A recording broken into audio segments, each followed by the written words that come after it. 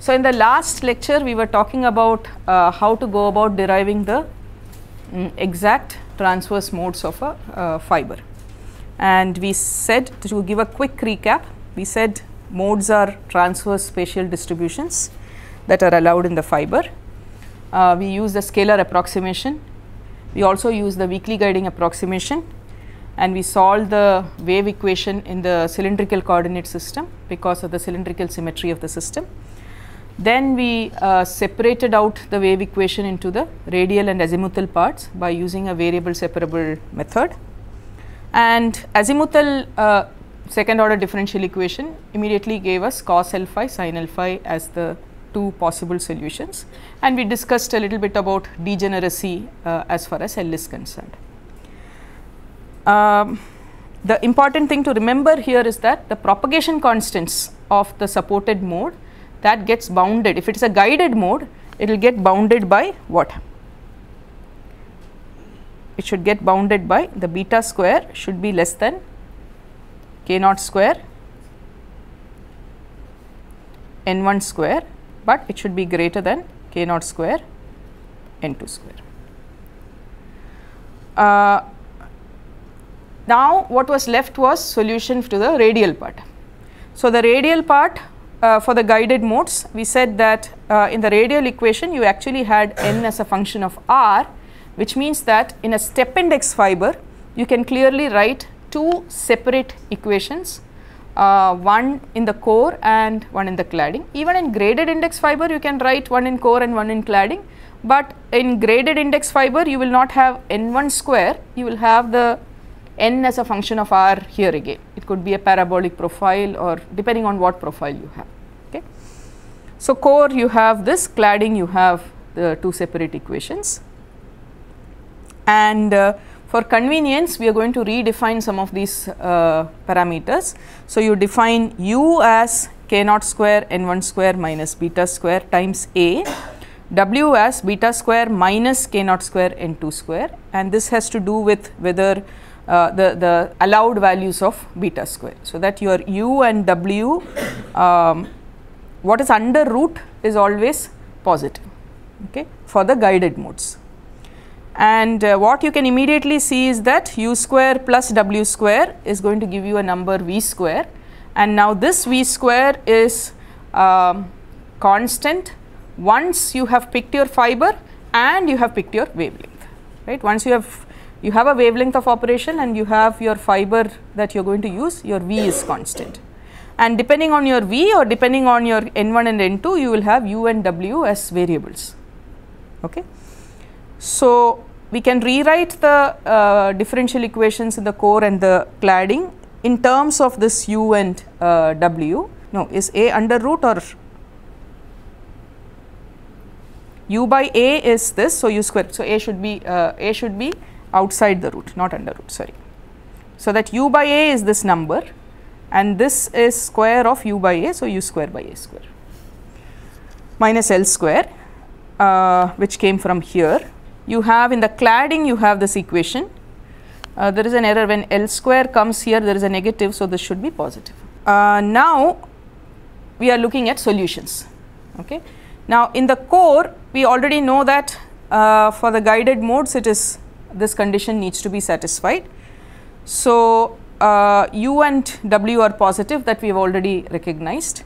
The radial equations then form what are known as Bessel differential equations, and the Bessel differential equation, the general form of Bessel differential equation is x square dy by d square y by dx square plus x dy by dx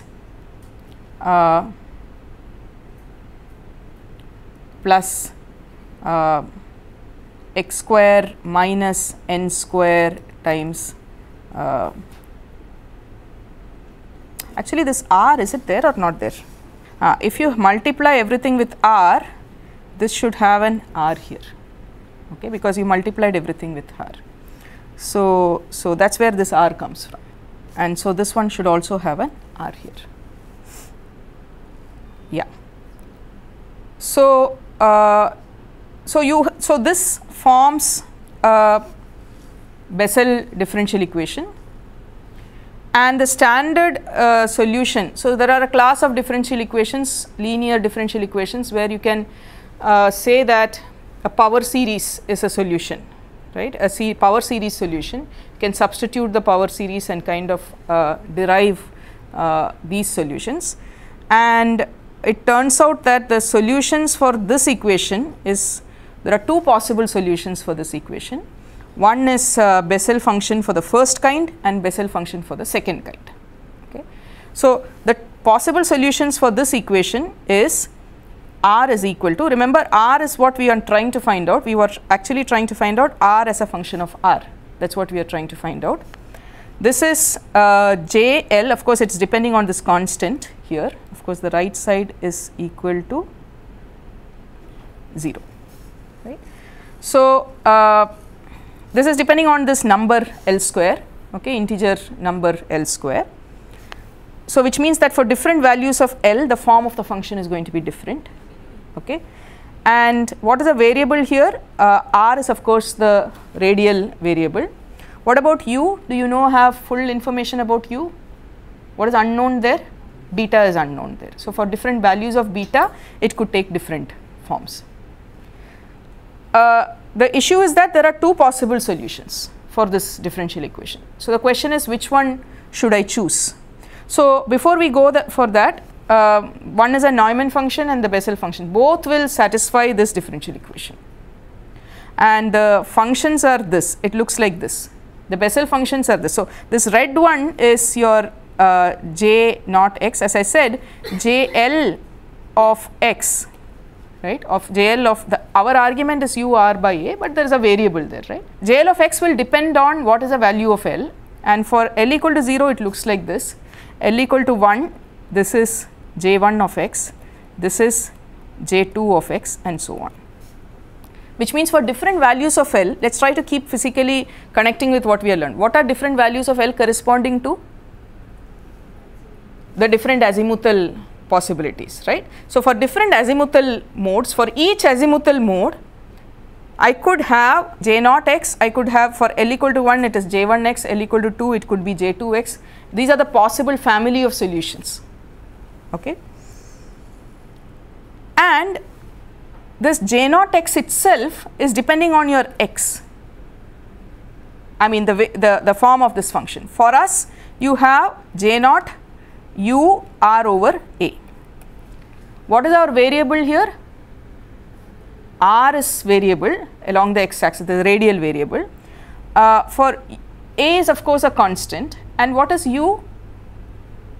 U was k naught square n1 square minus beta square times a.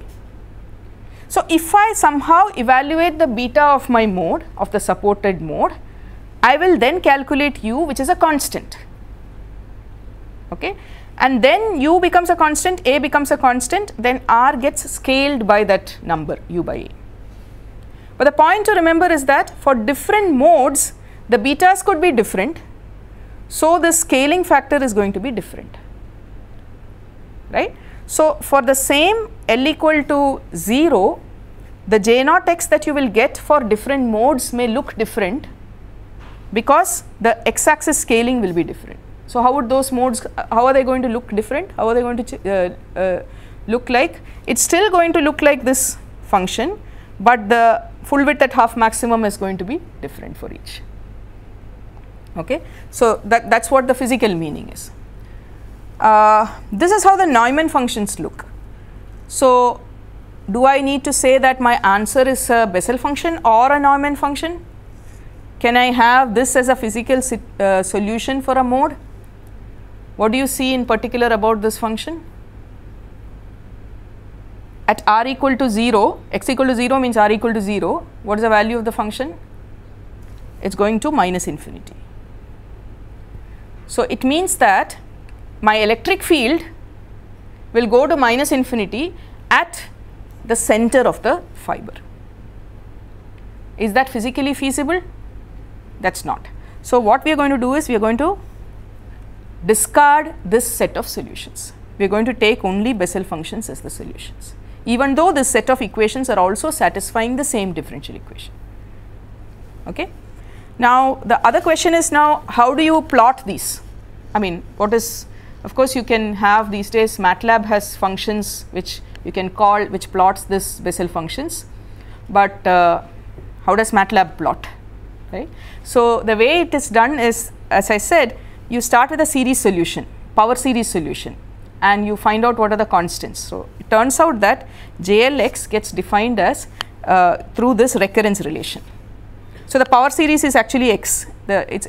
You start solving the equation by saying that there are you have a xn xm power of m am xm summation of this from m equal to minus infinity to infinity is the solution for that equation, and you substitute and you arrive at this. So we will not go into the details of this, but from m equal to 0 to infinity you calculate this. This is gamma function, okay, gamma of m plus l plus 1 x by 2 raised, but you do not have to worry about it.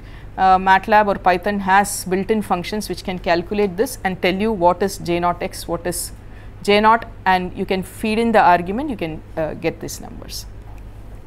Of course, we do not have to worry about the series solution of Neumann function because we are not going to be using that. So which of these functions are acceptable? Of course, Bessel functions are acceptable. And for the cladding, of course this is plus here. The difference is, instead of plus in the original Bessel function solution, Bessel function equation, you have a minus here. So that equation gets called as modified Bessel differential equation, and the modified Bessel differential equation also has series solutions, and these series solutions are again modified Bessel functions of the first kind and second kind. Okay. So you have again two kinds of functions which are I0, I1, I2, I3 etc., and K0, K1, K2, K3 etc., right. Which of these will you choose for cladding? First one. Why can't you choose first one for the cladding?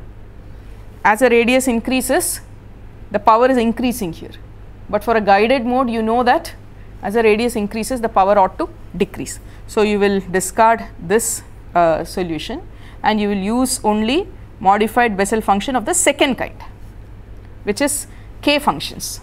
So you have the j functions in the core and the k functions in the cladding, which are going to be your form of your solutions, but the exact variation we will still have to work out because we still do not know what beta is. Only if I know beta I can work out exactly this is. Okay. So I know the form of the solutions, but I should now work out what are the exact values.